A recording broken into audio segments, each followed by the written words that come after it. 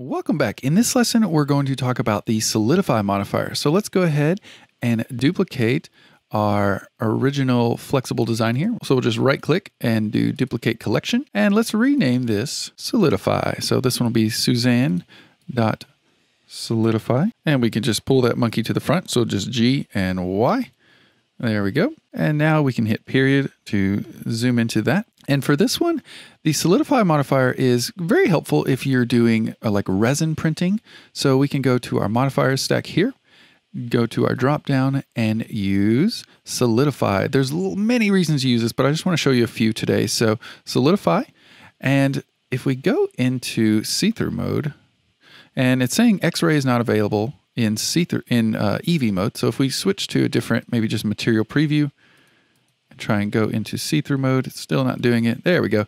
If we go into solid view, we can actually see our see-through mode here.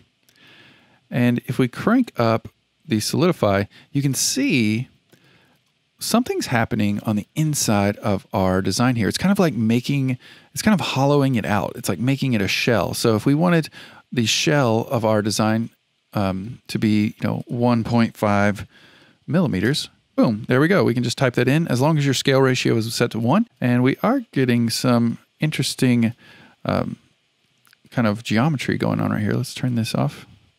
It still looks pretty good. You can see something's happening right there. It's kind of cutting through. So maybe let's just make the thickness 1. There we go. And it looks like we're getting some clipping on our box here too. So in that case, we can try and rearrange our modifiers. Just drag that up.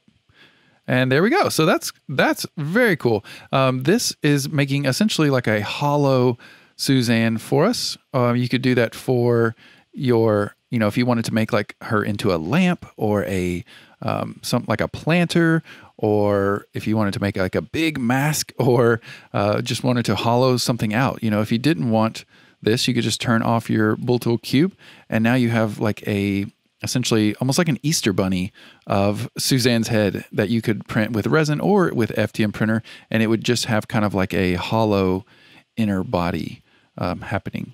So very powerful, very cool. And it's not showing my boolean here, so I'm just going to move that around a little bit. There we go. So right here, you can kind of see it's kind of doing some weird artifacting here. I'm also in the alpha, but sometimes you may have to, maybe just hold shift and let Blender kind of figure out the math of what you're trying to do there. So that you can see it closed everything off, but left a little hole there. So we can do G and Z, bring our box down even more. So that's looking pretty good. Just got a little bitty dot right there, but that's okay. We've got a hollow Suzanne here, which is very helpful sometimes. And so let's go ahead and jump into the next lesson.